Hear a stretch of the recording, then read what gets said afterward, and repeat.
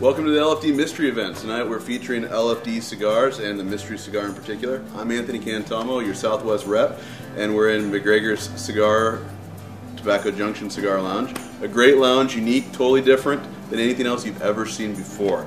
But tonight, the other thing you've not seen before is our mystery cigar. So if this is your first time exposure to it, this is a unique blend, completely different to what we normally do with the Flor. And that's about all I can really tell you about it. It's a mystery, so I don't know anything beyond what you can see on the physical aspects of the cigar. I can tell you this, I've smoked quite a few. It's kind of like our double Ajero line and also our double press line put together. You get a nice sweetness, but there's a nice strength there as well.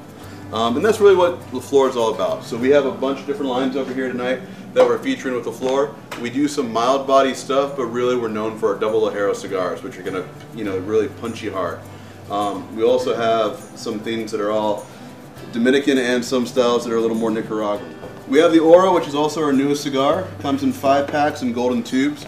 We have a natural and a Maduro wrapper. They're using a Nicaraguan wrapper, so it's going to give it a little more of an earthy profile with a nice spice kick to it. It's different than our other stuff because a lot of our stuff's traditionally more Dominican centered.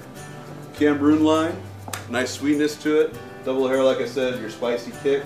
Other lines we're featuring tonight that we have here is the original 1000 series line. One of Lito's favorite lines, a great morning smoke, great for the coffee. I'm Anthony once again, and this is at Tobacco Junction in McGregor. Great lounge, probably the 8th wonder in the world. Have a great night, guys.